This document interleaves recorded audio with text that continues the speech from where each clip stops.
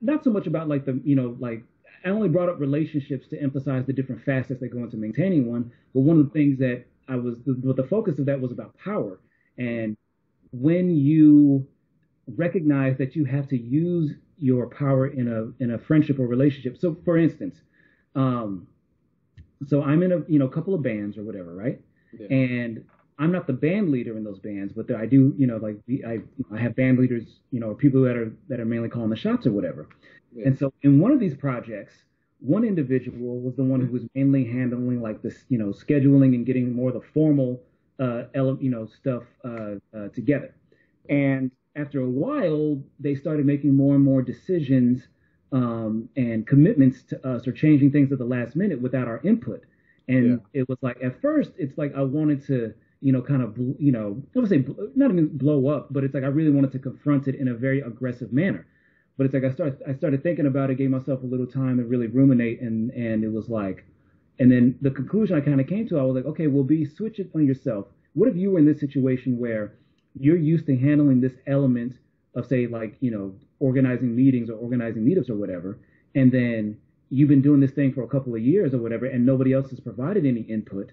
So then after a while, you might start to just naturally assume that nobody else cares or that they're just okay with you calling all the shots and making all the changes you want. Or you may just be testing the waters to see what they let you get away with, right? In any case, I had to put myself in their shoes and think about, okay, there must be a rational reason for that. And so instead of confronting the situation with how could you be doing this and blah, blah, blah, it's like I basically got all the other people to come together and be like, hey, we all need to be taking up space and flexing our own power and leverage and taking charge of shit.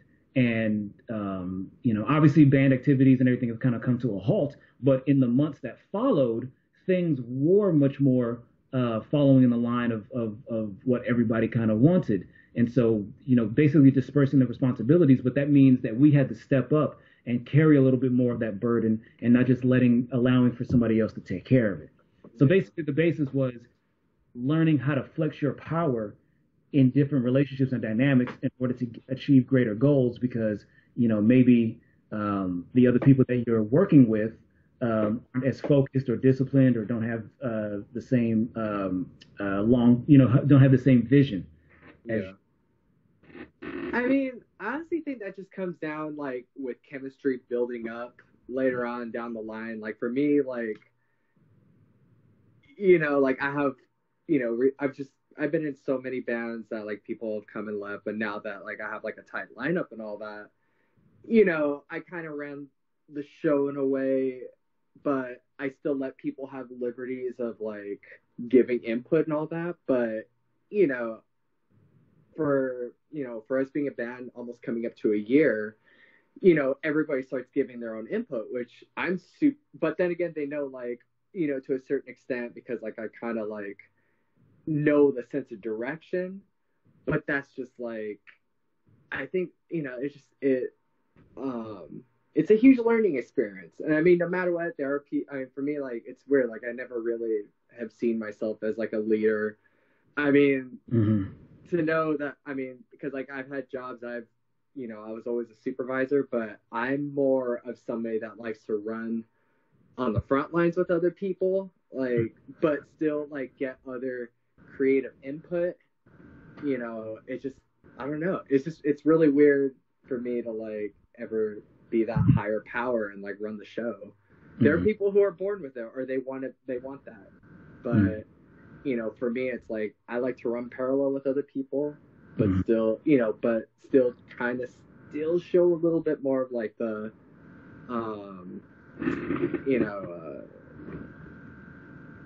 just, collab power. Yeah, collab power. Collab sharing power. Right. So here's the caveat with that, or here's the other element of that I didn't mention, is that you may also have a person that you're working with whom you have to share power with, but or basically you may be under, so what do you do when you have somebody who is a leadership or has disproportionate power or be able to call the shots on something, but they're the ones that are lacking in discipline or lacking in, I'm trying to be vague as possible, but you and I both share, but it's like you and I both share an example of recognizing that, of feckless leadership or people that people that we should be collaborating with and should be more studious in trying to get things done, but really the focus and the discipline and the support is really just not there. Yeah. And so it's just like, it's kind of like recognizing that, okay, you kind of gone through the phase of trying to establish chemistry, and it's kind of gone as far as it can because you're putting in your effort, but the other parties aren't meeting you halfway. So then, because the thing is, I'm also not somebody who was a leader, who saw myself as a leader. And the thing is that like, but the thing is, as I've gotten older and I start to think about my future and what things I want to have for myself and having my own little slice of the pie, is I'm just like, damn, I have to take on more burdens. I have to take on more shit. I have to be more of a leader and be willing to call more shots, because some of the things that I want to get done, or at least the way I want them to be done, requires more support and coordination, but the people that I have to coordinate with aren't nearly as focused or disciplined as I am. And so now it's provoking that sense of me, that quality of leadership, where I'm like, damn, I don't really want to be the shot caller, but if I don't take the role, if I don't try to step up as the shot caller, then I'm just leaving myself victim to whomever happens to occupy that space, or to the whims of the other people whom are just kind of doing their own thing, not knowing how much they're affecting me and the group at large. Can I tuck in? Please. That was phrased weirdly. Anyway, so a couple notes. One, what you just said, the not doing anything and things get worse. That's reflecting on that really common phrase that I've been attaching myself to a lot as of late, which is it's something along the lines of, it's not neutrality, it's like passivity only rewards the oppressor. It's something along those lines. I had it completely in my head earlier, but here we are. But as far as leadership goes, I don't. What's most important isn't necessarily being like even excited about being a leader, or like thinking of yourself as a leader. True leadership. So okay, I have a bit of credential in this one. I'm a non-commissioned officer in the Army. I'm a sergeant, and so leadership isn't really about like I get to order people around. It's someone has to do it. This has to get done. It's not going to do itself. These people, no one else is stepping up to the plate. It has to be me. Yes. And that's the exact example that you two were talking about. It's not a power grab. Like maybe technically it is, but it's not with that ill intent. It's not about like being selfish, because good leaders think about the big picture and they think about everybody you're looking after. Yeah, I think that's something that happens, especially like if people who identify with left-wing politics, is because many of the people who are authoritarians or really try to take power and whatnot tend to be right-wingers. Of course, there's examples of socialist or communist authoritarians, but that's not really the basis. That's usually corruption of the philosophy and whatnot, as opposed to the design. The design of Nazism or neoliberalism, is explicitly for exploitation and for suppression and whatnot.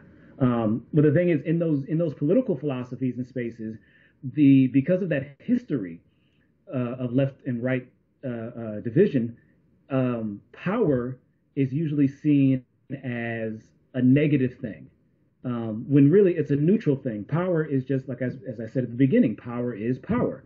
Power is just you being able to use, having access to resources or spaces or something else to be able to make certain decisions and make certain things happen. And it's like, I think that's what that comes from, is that oftentimes we kind of fantasize too much, or we kind of romanticize, the idea of coming back to democracy. And it's like on one hand, yeah, we want to have as many people vote. In theory, you want as many different people to participate in the system.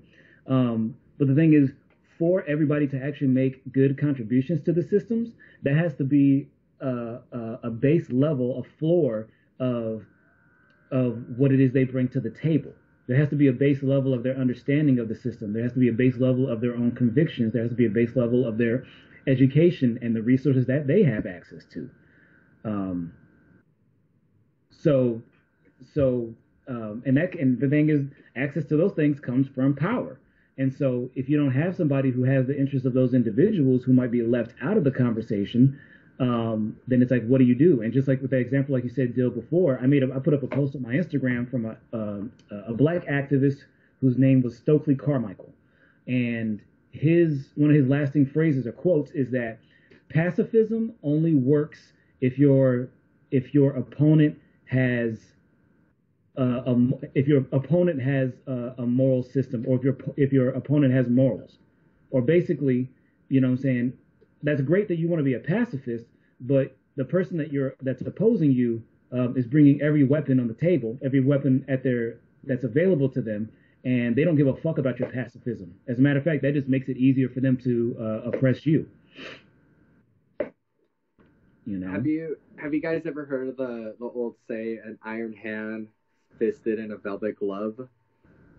Wait, say that again? Oh, I like that. I have not heard that, but I like it a lot. Yeah, it's like, it means Say it again? An iron hand fisted in a velvet glove. And oh yeah. Yeah, like a leadership term of, used to describe someone who seems to be gentle, but in fact forceful and determined. Yeah, I use the term benevolent dictator. But the thing is, it's all kind of the same. But it's all alluding to the same thing, because it also comes from that Machiavellian question, right? Is it better to be loved, or I don't know if it's from Machiavelli, but that old phrase of, that old question, is it better to be feared or loved? And as a matter of fact, it is Machiavelli, because a lot of people misconstrue it, because I've described myself as Machiavellian, but kind of like with the same thing with power, is that it gets a negative weight attached to it unnecessarily, because of the kind of short-sighted associations that people have made with it. But wasn't that a critique of that approach, like the Prince itself? I thought it existed to call out people who were like that. No, because really what the Prince is that, like, a lot of, once again, to the good and bad analogy, people take it as, oh, he's saying that it's better to be feared than it is to be loved. Is that what it's showing you is the efficacy of doing things. That basically what it boils down to is that what makes you an efficient leader sometimes makes you unliked by the populace at large. You know what I'm saying? It's just kind of like, it's basically saying that there's a trade-off, that in order to do things that are necessary at the state level, at the level of a state or the level of a of a nation or whatever, requires you to make certain sacrifices that'll upset certain parts of the general public. I mean, like, there's limits to that, right? So, like, of course, everything has conditions and whatnot. There's no. I know. All I'm saying is you can't take that to its logical extreme, for the same reason why science has has all of these moral guidelines, has ethics is the word I'm looking for. Of course, but yeah. So, like, efficiency, you could, when they people learned, like, Nazi doctors learned a lot, and developmental psychologists turn of the century, like, experimenting on abandoned children, learned a lot, but that's the price. Like, we have those ethics for the betterment of society, and those barriers are there for a reason. I think the same thing applies to what you're talking about. Oh yeah, I mean, the thing is, it's just like, and once again, I talk about stuff with the understanding that there's always conditions, and that everybody has their own limitations. But that's kind of in the general ballpark of how I'm thinking.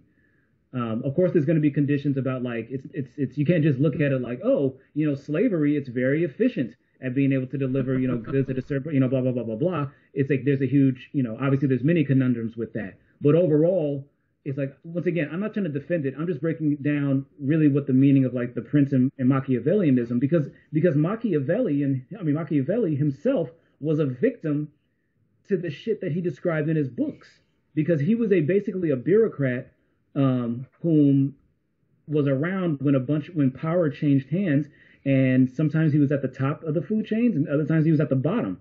And so his writings and philosophy wasn't so much a defense of, or even a critique of the shit. It was just saying, here's what happened, here's what was successful, here's what was not successful. It was so in many ways it was more so, I shouldn't have said efficiency, I should have said effectiveness. So basically what he was showing is that how, just like Adam said before, iron fist, velvet glove, in that, because, after a certain amount of time, people will rebel and people pay attention to what's happening in politics to a certain degree. you have to, saying kind of do some things in the dark and do some things without people knowing, or do things, in a shady way.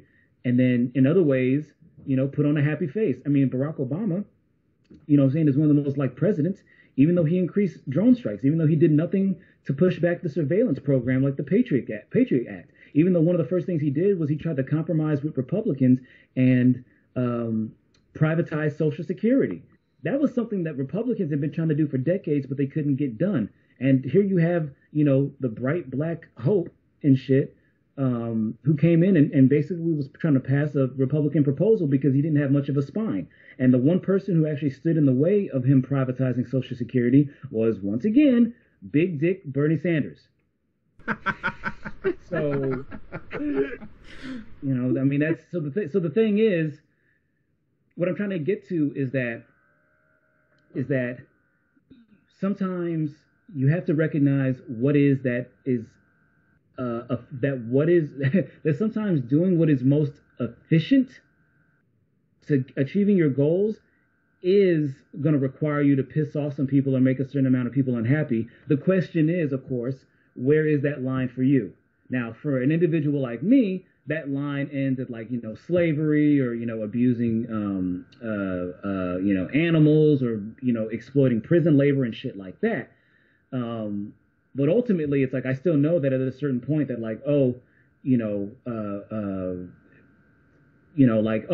the way that I want taxes to be restructured, that will really help out lower class and middle class people, but it'll really piss off corporations and people and celebrity or just people who have a bunch of money and hiding it in secret accounts, because I'm I would want to fucking imprison you and just take all that fucking wealth. And that'll piss them off and everything, and I won't be invited to all these brunches and their yacht, parties and shit like that. But to me, that's where the line is. I'm willing. To me, that's something I can live with. Well, I came from nothing and blah blah blah. Okay, but then you started taking more of your fair share and thought that you earned all this shit, and I'm here to remind you that that's not the fucking case. So that to me, that's in order to effectively change the tax code and redistribute those funds and shit. To me, I'm okay with the idea of going and seizing the shit or shutting down the Cayman Islands and all these offshore accounts and blah, blah, and bringing all that wealth, and investing it in society. Well, let's throw it back to you, Christine. I haven't heard too much from you. Well, I have to kind of agree with that, with I mean, honestly, do you think a lot of these wealthy people keep their funds in the banks? I think they probably keep them hidden.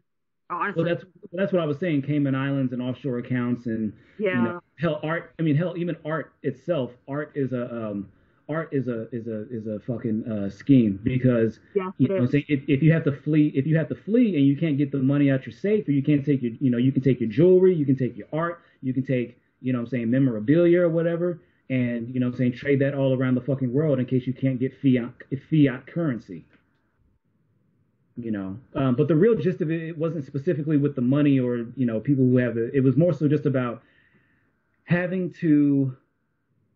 What is most effective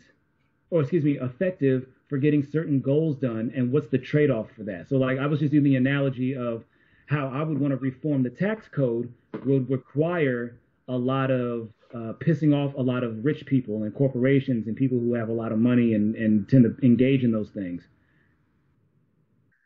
I have to agree with the fact that you really do need to piss off some rich people in order to get the job done. I have to agree. Right. Or just in general, not even always rich people. Just think about family dynamics. Whatever you may love your family, you have certain friends and everything that you love and shit that you appreciate, but then you also recognize that they have certain behaviors and shit or certain things that they do that that needs to be put in check.